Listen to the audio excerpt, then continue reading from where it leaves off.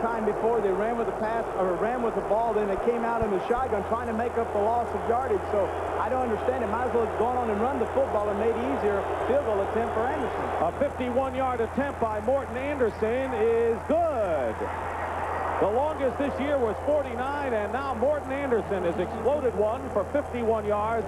His third field goal of the ball game has given the New Orleans Saints a 9-7 lead with 10 seconds remaining in the first half, but they really have to sweat this one out.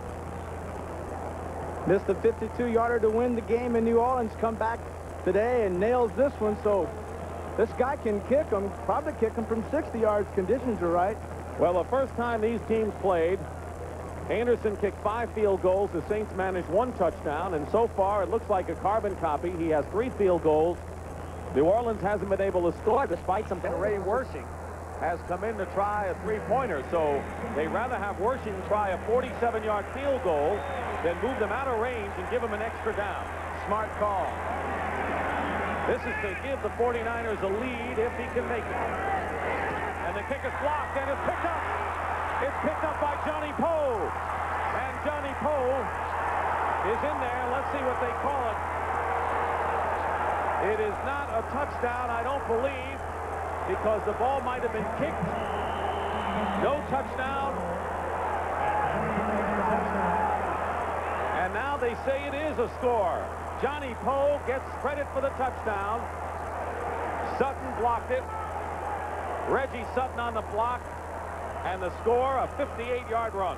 You're going to see the block coming off right in front of your screen. 29, Reggie Sutton. And now you're going to see Poe waiting right there for it.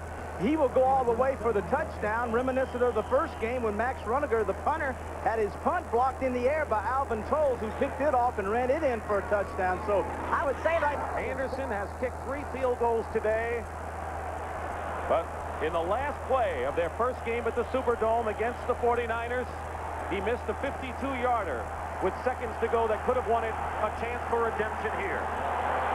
This will be a 40-yard attempt.